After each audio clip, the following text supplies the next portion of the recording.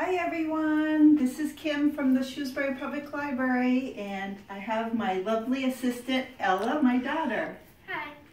And today we're going to show you how to make some healthy snacks for your kids.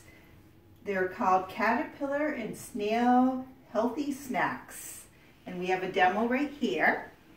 We have our snails over here. They have kiwi and apple and cucumber, tomato, and that is craisins and grape.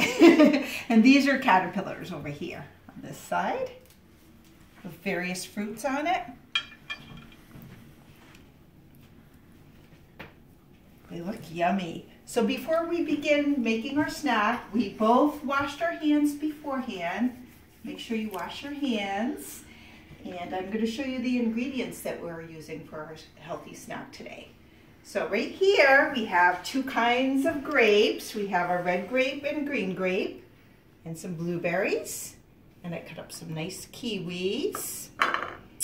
And then we have cucumbers, cut up apples, little grape tomatoes, craisins. And then if you want to make it like a little dessert, we also have chocolate chips and marshmallows. And for our base will be celery sticks. And to glue everything together, we have different choices here. So I have peanut butter. I also have a sunflower butter. If you're allergic to peanut butter, this might be a good option. And we have cream cheese, hummus, and Cool Whip.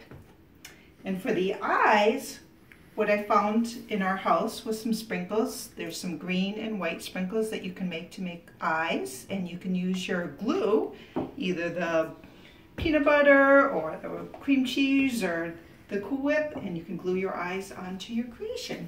So Ella's going to demonstrate the first one. Ella's going to make a snail, and she's adding some peanut butter right now, smoothing it all in there. Looks yummy, Ella. Good job. It's very simple, easy snack to make with your family. And then she's adding a kiwi on. And there's a little face, and we already glued little eyes on it. And there you go, Ella's creation. And now I will make my caterpillar, and I'm using some sunflower butter.